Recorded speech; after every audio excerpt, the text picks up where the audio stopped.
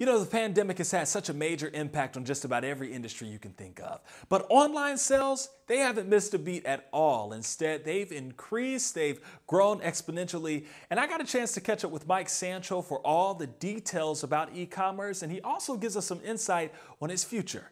E-commerce is a rapidly expanding industry, Brooks. I'm sure, as you can see, consumerism has really shifted towards an environment where more and more people are wanting to shop from home, right? And especially with things happening with the pandemic, with the virus, right? People are more and more shopping from the comfort of their home.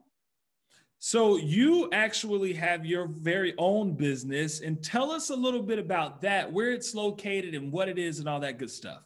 Yeah, absolutely. My pleasure. So we run an e-commerce automation business. We're located in Orlando, Florida. And the way I like to, explain our business in simple terms is that it's a business management service. So we partner with clients and we run their entire operation for their Amazon accounts, their Walmart accounts, or any other platforms that they could be selling on, because we sell on a variety of platforms, Brooks. We sell on eBay, Shopify, Target, Bed Bath & Beyond, Home Depot.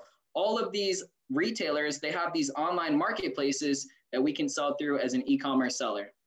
So I've got to be honest with you, just being a person who shops online and whatnot from time to time, one of the things that I picked up on at the start of the pandemic was that a lot of people were not prepared. None of us could really prepare for this, but it was just a matter of how fast does your business kind of catch up with the times, or do you get left behind? What can you say just as far as how this makes things a little bit easier for these companies who are actually doing their selling online? Yeah, I think it makes it easier on both sides, not only for the business because there's less overhead, less cost, but also on the consumer side because it's more easy, more convenient. And when you go to shopping at brick and mortar locations or malls, you're restricted to just those products and those goods that you're seeing in person, where online you have millions of products at your disposal. But from the business side, it's been a huge advantage, the way things are moving with e-commerce, because there's just so much less costs that come with having a brick and mortar retail location. All right, some good stuff right there. Michael, anything else you think you may want to add for our viewers?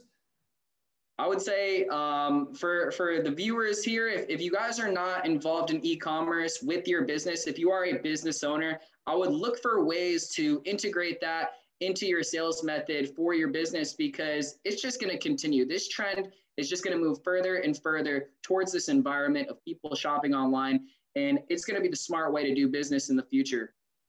All right, good stuff right there. Michael, anywhere that people can get a little more information about you or about your company?